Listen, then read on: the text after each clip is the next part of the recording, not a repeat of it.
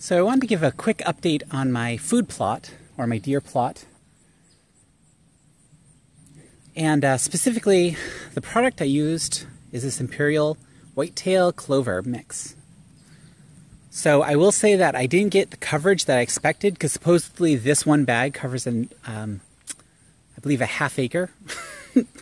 And this is not a half acre. Now, in all fairness, I probably planted this a lot more densely than it's expecting for that kind of coverage.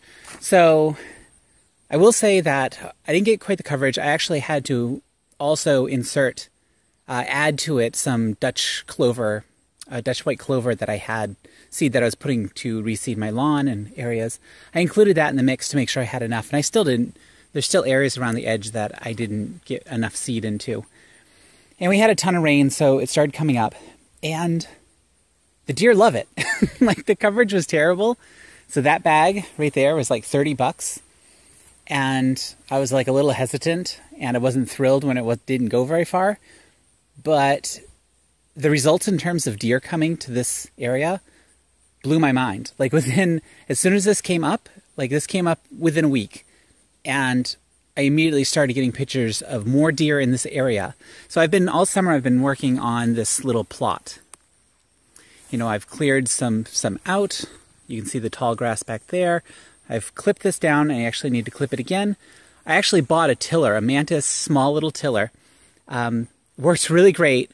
It was a little difficult in some areas here because it's just these root masses, like old, just a lot of gnarly stuff back here. So I kind of had to do a little bit of work with the shovel too. But I actually bought a tiller because I tried to do this by hand and I nearly killed myself in almost 100-degree weather. It was not good. So I broke it up a little bit with the shovel, then I took the Mantis tiller. I'm going to use that Mantis tiller elsewhere, so I'll probably do a separate video on that, but because I'll definitely be using that later in the season, and I may actually use it down here again to expand my little clover plot. But yeah, so I got tons of deer. Like, I had 4 deer in one shot. I've never had that. I have one trail cam. I technically have 2 trail cams, but one of them is like a Primos one, and it just misfires. Like, it basically just takes a picture every few seconds all day long, and it's miserable. It's just nothing but misfires. But that camera's pretty good. That's a Wild Game Innovation. It's a slightly older camera. The quality isn't amazing, but it's accurate in terms of something in front of it. I want to get another camera, something with higher quality, both picture and video, because even if I don't end up hunting down here, I really, really do love bringing the deer in to either watch them from my house or just have really cool pictures of them. So anyway, so tons of deer. Oh, by the way, I wanted to mention, this is the Saskatoon berry. I've pretty much confirmed that that's what it is.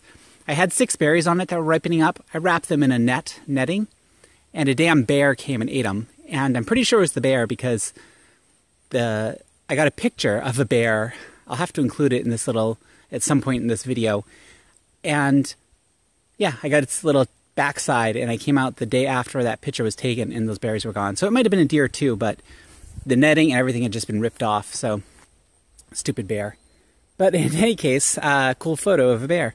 So I also came out here just today, and I actually scuffed up some areas that didn't fill in with clover, and I buried some black oil sunflower seeds because I've heard that the deer love to eat the sprouts too. So I just planted some in some very distinct areas to see if I can capture on camera when they come up, if the deer are eating them. I also, over here, put in a little watering hole. Really basic. I had this old kiddie pool. I had used it for my ducks. Yeah, just dug a hole, put it in, filled it with water. It stayed filled. You know, it rains enough so that the water comes in. I have not gotten a picture of them using it. I don't know if the deer care to use it, but I'll leave it here and see what happens. It's no big deal because I was not doing anything with this kiddie pool. Though, having said that, though, I do want to put like a little pond back in with the chickens, but I have this sandbox cover that I think I'll use for that, which probably would have been better because instead of being bright, it's dark green instead of bright blue, so it'd probably make more sense to put it down here, but oh well.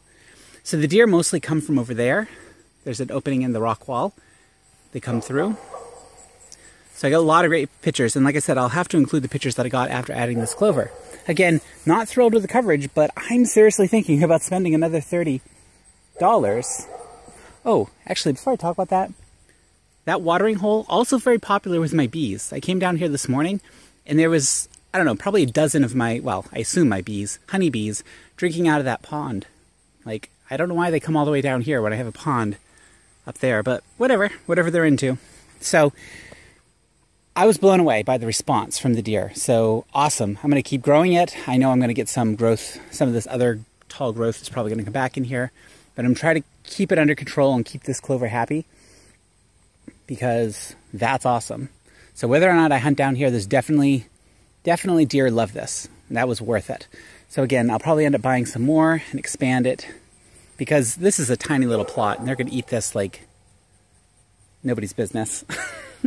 I'm sure I'll come out here and it'll all be gone. But anyway, so I just wanted to share an update and the success I've now had down here. They don't give a damn about that salt block. They were freaked out by the feeder. I had the feeder here for a long time. Barely, I mean, occasionally I'd see a deer, but nothing like this clover. They love the clover. It's so strange, but awesome. Glad to see it happen. Now that I know this is the case, I'm going to be putting some other food plots elsewhere. I really want to develop this property into a very deer-friendly property. So I'd like to put plots elsewhere and see if they come to other areas and also get some more trail cams. But for this year, I'm just going to try to see what I can do down here. So anyway, thank you so much for watching and thank you for joining me on this journey.